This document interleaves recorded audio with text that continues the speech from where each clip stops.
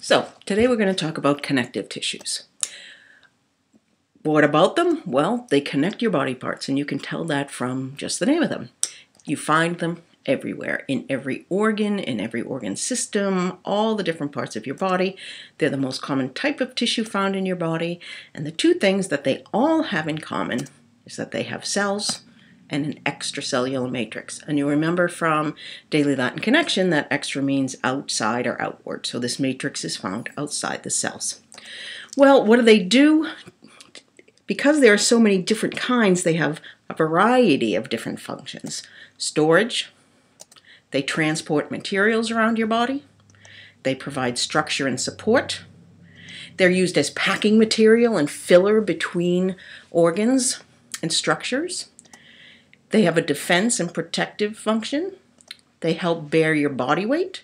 They insulate, they cushion, and they also play a role in defense and repair. So huge numbers of functions. Really important tissue type. So let's talk about the specific cells that you might find in different types of connective tissue. If you remember from Daily Latin Connection, I believe we use the word cyte, C-Y-T-E-S, as cells or hollow. So osteocytes, and osteo means bone. Osteocytes are bone cells. Chondrocytes are cartilage cells. The chondro is for cartilage. Adipocytes are for adipose cells or fat cells. Erythrocytes, most of you may remember from bio, as red blood cells. Fibroblasts are a general name for the cells found in tendons and ligaments, and a blast is a cell that produces something. So these fibroblasts actually produce the fibers you find in tendons and ligaments. And leukocytes, which again you may remember from bio as white blood cells. So let's talk about the matrix.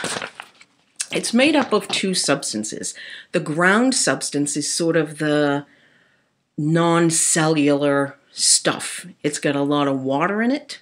It helps with diffusion of material. It also acts as a reservoir for water, and we'll talk about that a little bit more. There are these things called adhesion proteins, and it's the glue or the sticky stuff that help keep the cells attached to the fibers. And there are also polysaccharides, and the function of those are to trap water.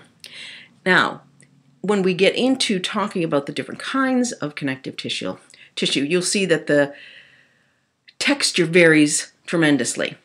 And so the polysaccharides are what help determine the texture. If there are a few polysaccharides, then it's going to be really thin, not have a great density. If there's a huge number of polysaccharides, then you're going to have a very dense material.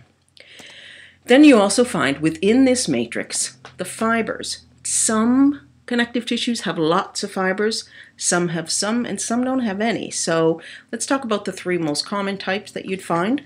Collagen, which are called white fibers, they give it a high tensile strength. Elastic or yellow fibers help whatever it is that it's part of stretch and recoil to its original shape. And reticular fibers actually make up the internal structure of a soft organ, such as your spleen and your kidney and your lymph nodes. They're very, their structure is not quite as organized as you would find in a heart or a lung. So these reticulate tissues help maintain their structure. All right, so classifications.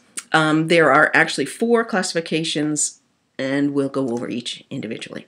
So there's dense connective tissue, which you find in tendons and ligaments. And aponeuroses is basically a tendon, but it's a sheet of a tendon as opposed to a rope-like tendon. And we'll talk more about those later.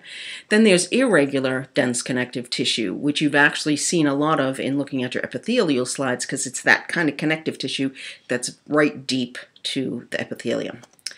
There's loose connective tissues, and now that we've talked about what dense is, the loose kind of makes sense. We've got adipose or fat, which is loose. We have areolar, which is, and we'll talk more about this, it's very spider-webby, not spidery, but spider-webby.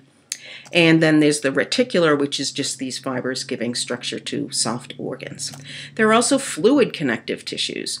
So when we talk about connective tissues, it's not necessarily directly connecting one thing to another, but in terms of fluid connective tissues, the blood connects every other cell of your body with your lungs for all intents and purposes to bring the gases back and forth. And the lymph is another type of fluid connective tissue. The last classification is supporting connective tissues, and the only one we'll put in there is cartilage. Oh no, wait, this too.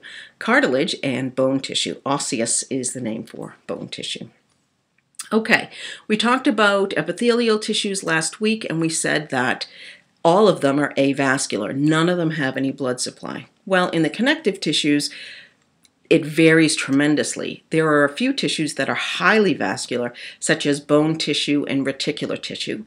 Again, remember, osseous is for bone, reticular is the structure for the spleen and things like that.